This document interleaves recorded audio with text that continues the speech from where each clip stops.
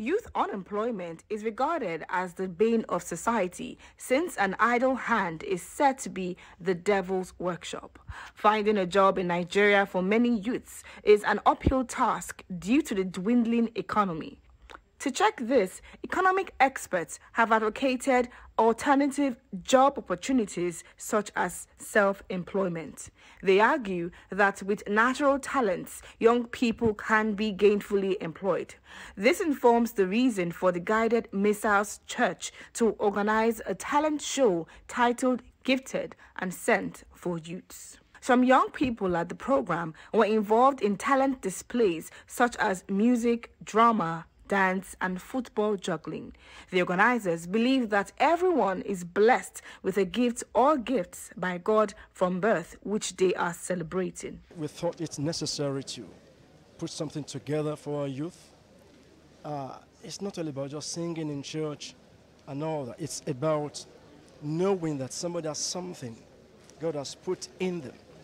I found that it's not what is being tapped into by governments of nations. So we thought it necessary to go to diversify, as it were, just widen the scope and bringing people into the net. Participants called for government at all levels to support events of this nature towards encouraging youths to lead a crime-free life. The government has to look into this and buy into it. Let government come in, let them look inwards and partner with us and really fund this. When you fund this, you put an end to criminality, as it were. These ones are talented. The judges of the competition said the performances put up by the contestants showed that youths have potential that can be harnessed to develop the country. This show represents celebrating and cultivating the content in each person, believing that everyone has something different, something unique called gifts or talents in their hearts, in their lives. And so this show is to help them to showcase these talents and at the same time to allow them to express themselves. It's like being given a platform, and from there they can take it to another higher level. Apart from creativity, we are looking at time management. Within time, we are looking at discipline.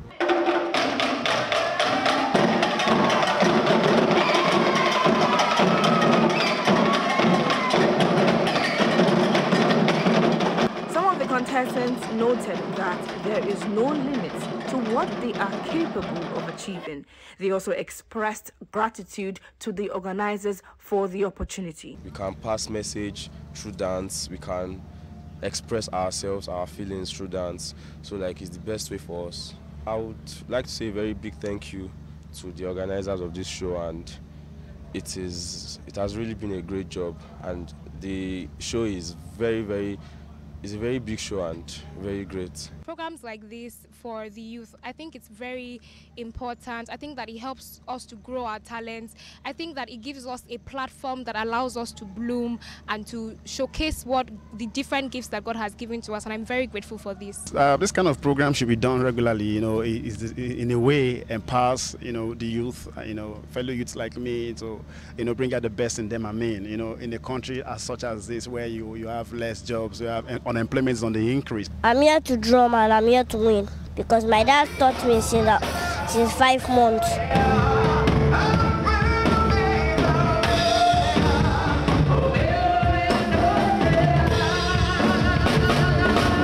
The displays here attest to the fact that Nigeria may be facing scarcity in many areas, but not in talents. With highly endowed young people like these participants, the future is certainly bright for Nigeria. TVC News, Ajai-Lycett, Udunui.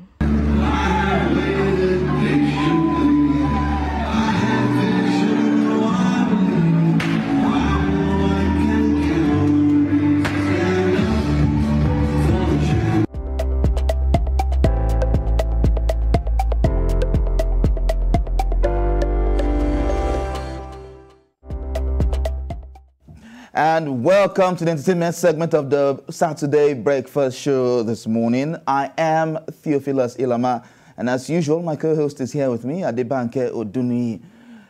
How was your weekend? Oh, how's the week going? My week was fine, and my weekend, last weekend was good. I discovered that boy in the report, the little drummer.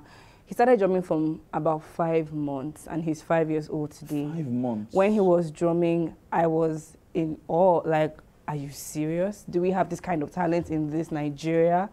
I'm hoping that we can bring him in, or maybe do like a special with him, so that our audience can see. Because the amount of talent there. Yeah, it was so good. It's so good, actually, of course. And it was your birthday on Monday, right? Last week Monday. Last week Monday. Excuse me, I can't believe you forgot. Happy birthday! I didn't forget. Don't worry, I didn't forget. Of course, today we have an exhilarating time for you. Of course, we have a thespian. She has achieved so much greatness in and out of the borders of Nigeria and its film industry, and this person has showed the possibilities of living life to the fullest despite deep challenges.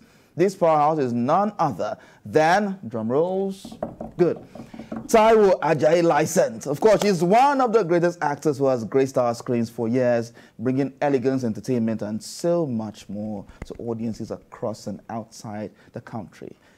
Thank you very much for coming. The pleasure and indeed the honor is mine.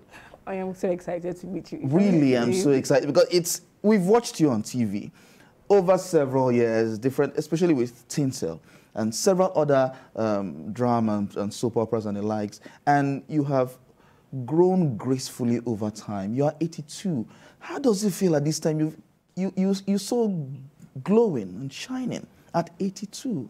Well, I keep my nose clean and wash behind my ears.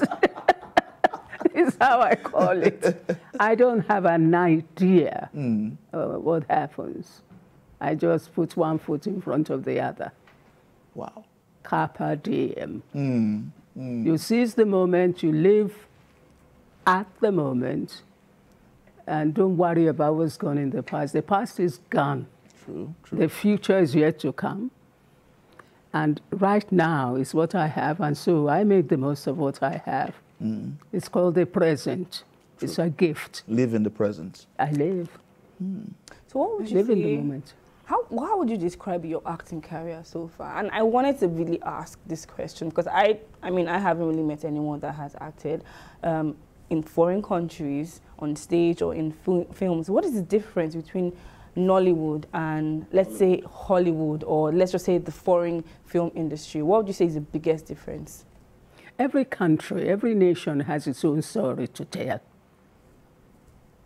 And over there, they've decided that it's a story worth telling, and they professionalize it. In other words, like many of the things that they do, you make sure that you're good at what you do. It's not a hobby. So they differentiate between the amateurs, they call them, who are going all the time. You see them in churches and everything, but they won't profess to be professional actors. The difference is here that everybody is an actor. But then, as Shakespeare said, everybody is an actor. The world is a stage, and all of us were playing. In the real sense, that's who we are. But in order to do what we do, make people believe the unbelievable, you really have to have special skills and passion to live, to walk in other people's shoes, really. It means that you have to jettison your own, I was going to say ego, because actors have massive, humongous egos. But that's actual, real actors. They subsume themselves in somebody else. Because acting is believing. We are projecting life. You're not play acting. There's a difference between play acting and actually wanting to show how other people feel. And that's what I do. I like to see how other people feel. Because if you do that, the tendency is that you're more tolerant of what's going on. You put yourself in other people's shoes, so to speak. Experiences. You're more tolerant. And actually, I think you live the life that the Bible says about doing unto your neighbor what you want to do to yourself. It also means that you're going around knowing that this could happen to me, and you want to be authentic about what you project of that person. You don't judge. I read, for instance, in Nigerian papers, where people will marry an actor who's been kissed, and somebody boasts that all my years in acting, I've never been, I don't allow anybody to kiss me. Well, they are not an actor. Oh, really? You are not an actor. You don't bring your personal preferences into play. You can do that when you're play acting. But when you're acting, you are that person.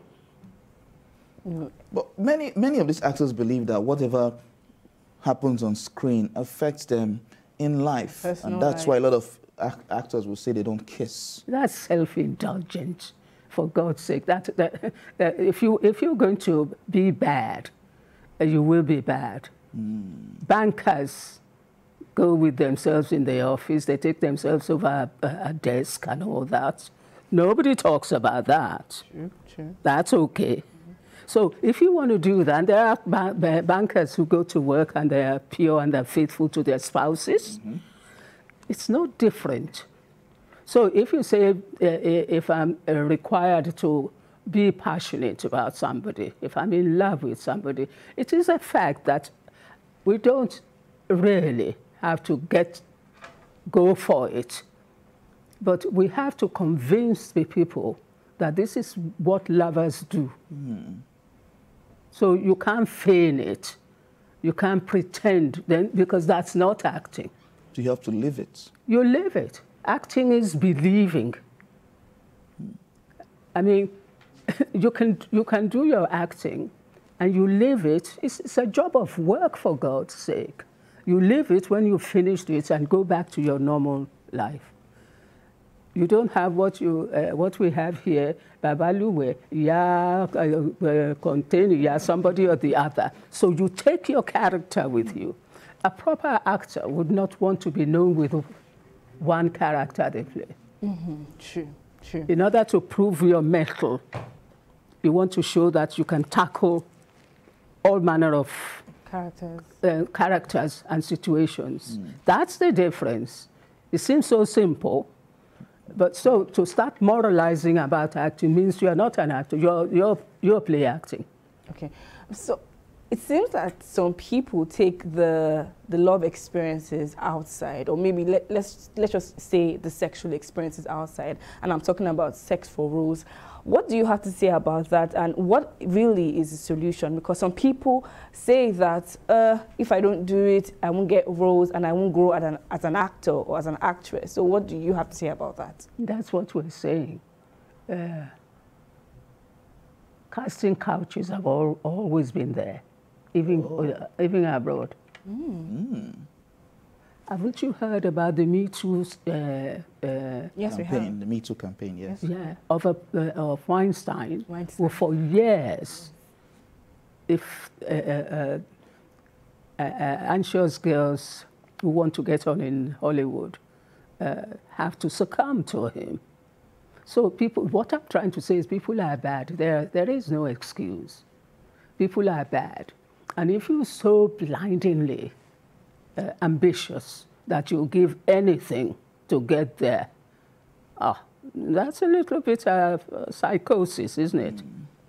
You're sick. And if you don't look desperate, believe me, nobody's going to offer you.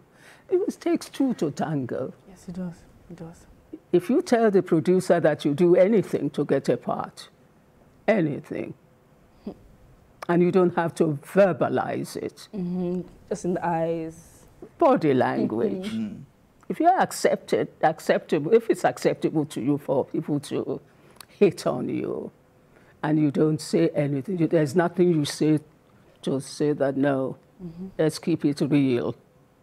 And then, of course, they'll, and they have the power. It's human nature. But to express minds to be right.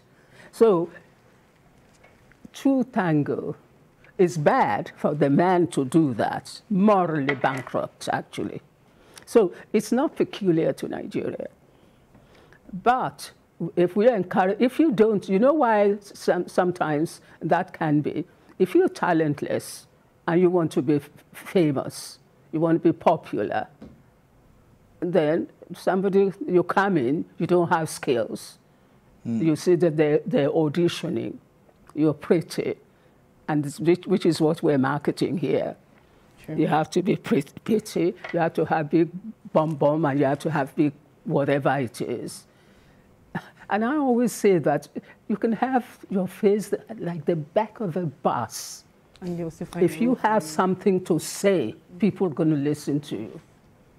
So actually, it's not about so much about glamour. It would be glamorous because especially when you're intelligent with it, when you know what you're doing, you inspire people. Yes. What you're chasing will chase you. But we're too impatient for that. We come in, don't have any experience. There's another tendency here. Everybody's a superstar. We want to be stars. They don't want to be actors. They want to be stars. And is that affecting the production output, the kind of movies we give out in the industry? Effectively, it will, naturally. You can't give what you don't have. If that's what you're giving, then the quality of your production is going to be suspect, you know. And we sell abroad, but who are buying our goods, our movies? Nigerians. And they buy Nigerians because they want to find out what's going on in Nigeria. It's natural to want to see something from your own people. Yes, definitely. And because you have that sort of captive market, there is also a tendency for us not to make too much of an effort. Because in any case, as I said, everybody thinks they're an actor. People misinterpret being an actor for being a star. Now, what was the difference? There are people who don't have a spot of talent. They can be stars. It's the way they look. It's the aura they exude. I'm defining it by what they come in, they're like that. They don't have, they play themselves time and time and time again. They can play another role. Yeah. So there are those, but if you want to be an artist is not necessarily a star. Okay. Judi Dench, I don't know whether you know about Judi Dench, and Maggie Smith. Yeah, Maggie Smith. They're very pretty to you. They're not. But they're brilliant actors. Oh, wonderful interpreters of stories. Skillful performers. That's the difference. Those are the real stars. Well, Ma, I can see that you are both a star and an actor. I would like to know why did you leave your corporate job in the 1970s to pursue an acting career? Did you feel a calling to it, or did you just feel like, let me try this out, and and eventually it worked? It's a long story. I'm an accidental actor, actually. Lion and the Jewel. Yeah, I didn't know I was an actor. Yeah, he's dead now. His name was Yemi Ajibade, God rest his soul. He was toasting me. And one day they were rehearsing Lion and the Jewel, the premiere of Lion and the Jewel at the Royal Court Theatre. And I thought, well, after work, I was a civil servant in England. I would go take him for coffee. And I was sitting in the foyer, and the director walked past and asked whether I was an actor. In those days, I used to be very sharp. Oh, so sharp. Oh, you still are. You still are. And he came, and I said, no, I'm waiting for him. I said, would I like to join? Every year when I was in England, I took a holiday. I went to take one course or the other, and I said to myself, this must be what I was meant to do for that year. So I got to the office the following day, and I asked my boss if I could get a temporary assistant to take over from me while I went on my holiday. So I called for my holiday early and went to do this production. And we opened. And as in Nigeria, a star was born. And at the door, dressing room door, were people from the BBC and agents. I was signed on that night by Premier Management, Elizabeth Allen Jeffreys, her name was. I hope she's still alive. So the following week, I was at the BBC with Mr. John Smith, producer there. And then I started getting jobs. And after that, Lumumba's Conor Cruz O'Brien, who was Assistant Secretary General to Dag Hammarskjöld of the UN, they murdered Lumumba. And his play, Murderous Angels, was based on the shenanigans, the UN shenanigans, and how they killed Lumumba. And I played Pauline Lumumba. There was no dialogue for me. And I begged them that, you know, when somebody died like that in my place, we would give wakekeeping, we'll give away. Oh, they didn't think anything of it. They said, well, you go ahead. So Glenna Foster-Jones, who was another actor in the production, Sierra Leonean she was, said, so we've concocted a scene. Candles, lantern, and everything. And I did a dirge that I heard when I was young of itinerant players who were always rehearsing on the other side of the fence to our house. Never saw them, never laid their eyes on them at all. But there is a song that they used to sing that caught my fancy, and I always had it, and I sang that. Abogunrin ọkọ mi ológun ẹrú, abogunrin ọkọ mi ọlọ́gbọ̀n wọ̀fà, abogunrin ọkọ mi abirú ẹṣin tìọ̀mí. Bógun bá tọ̀tún wá òkò, bógun jà fẹ́rẹ̀kún fẹ́. The man who was trying to marry me in those days, Mr. Lycett, flew all the way from London to Dublin to see the show. After the show, he called me. We went to dinner, and he said, you got to give up this corporate nonsense you're doing, corporate thing you're doing. I know you, I'm quoting here, I know you're multi-talented.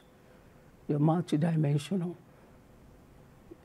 You should stick with acting, because when you came on stage, you could hear a feather drop. The following morning, such a powerful person. Bits player I was. The following month, talking about stardom, the following morning, I was center stage. Wow. All the big names and big guns that were in there, I took over Everything. Yeah. By evoking Nigeria and talking about how ideologically engaged I am about what we do in projecting us. They didn't know what I was talking about, but they got the message that night. And I was opening pubs, going to visit motherless children's home. I was effectively no parto. Lumumba's wife, who didn't speak French, didn't speak whatever. And that's how I became an actor. And so my husband-to-be said, you got to forget the fact you are an actor, which was a surprise to me. So I started working, and I thought I became an imposter. I felt an imposter. One of these days, they were going to catch me out. They're going to find me out. They've got to know that I am a fraud. I had to better train. That's a Nigerian's thing. We got to train. We got to have the quali. Got to have the certificate. I must go train, even though I was in demand. So I went to train. I went into a flurry of training. I spent a fortune on myself, dancing and everything. In a dance class at Covent Garden, Opera House Covent Garden, in a Wagner opera, the producer came to the class to dance center where I was training, picked me up to join, to dance in Tannhauser, Wagner's Tannhauser. That's how it happened. And then I was doing rep.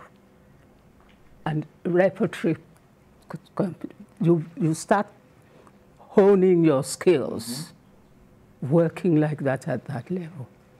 And then it went and went, and they come to see you. That's how I got, some mothers do have them. Yes.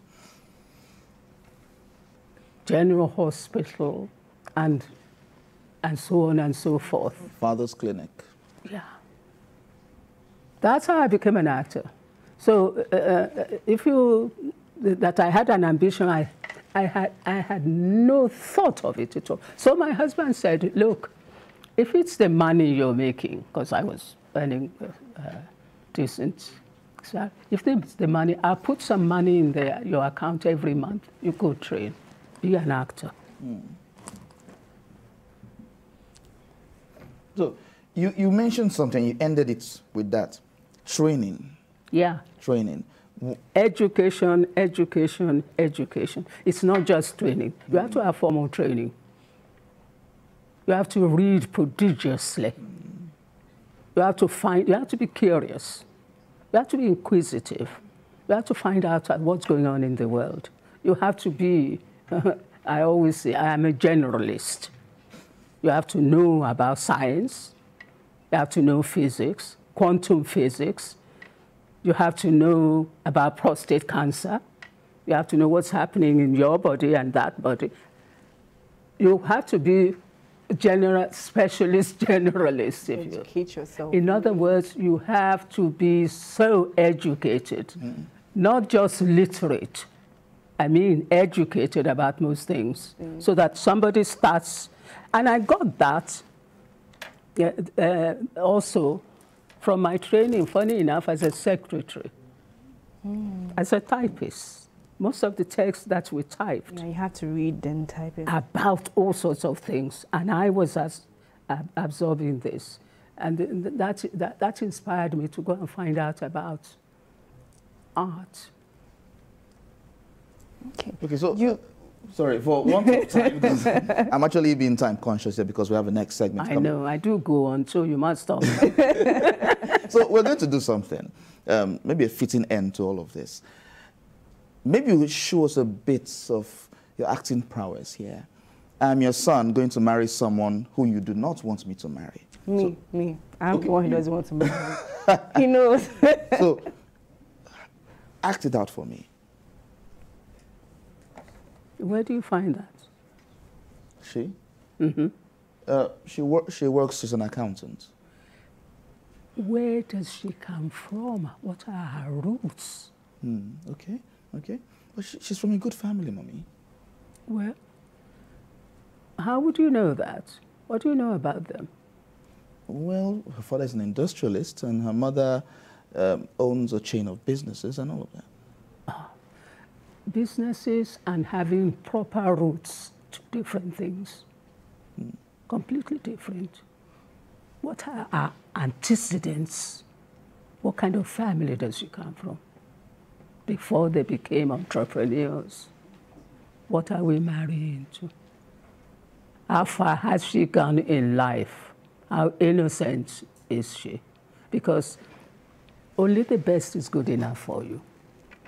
Well, she's the best for me. How would you know that? I love her. Oh, love is cheap. You lust for her. I'm sorry, that's a laugh. There's a difference between lust and love. If you don't find her antecedents, a few years down the line, you will find maybe they have some mental illness in their home. Oh. And of course, she might have been pretty sexually mobile. And then we have, if she started like that, we have a child. When you have her, when she has your child, with that child is somebody else's mark, fingerprint. Because every woman that a woman, every man that a woman sleeps with, that man leaves his imprint there. Okay. It's a scientific fact. So you can't just bring a girl home and tell me you want to marry her. You have to let your father and I check her out. But we love each other. Sorry. From what I read from Instagram and everything, I'm not sure that you young people know what love is about. Can you educate us, please? Because, I mean, before he interrupted me, I was going to ask about supportive husbands. Mr. Lycett was... Supportive husband, yeah. Yeah, Mr. Lycett was a supportive husband and he supported you. I mean, what advice would you give to actors when they want to choose a life partner? He mentioned love, and I said love is cheap. Love is nothing. Love is everything, as a matter of fact. Mr. Lycett did what he did because he was in love. Because when you love somebody, they're not in competition with you. There's a tendency here for men to want to dominate women. Okay? When you love somebody, you want the best for them. So you help them. When I see a husband and a wife, I know what that man is. Okay. I think I know his character. When you see a fine woman with a man, that man has fine brain. He knows what's good for him. He doesn't feel threatened by that woman. You mustn't feel threatened by your partner. That's true love, because two become one, right? So if things are going well for you, they'll go well for him. He'll be happy. The dame has spoken. The dame has spoken. It's very incredible that we're having you with us. Well, thank you so much for coming. Thank you. And thank you for talking to us, giving us these nuggets here and there. And definitely, many people are learning from this. Thank you very much, Dame Taiwo Ajai-Lycett. Thank you very much. Thank you.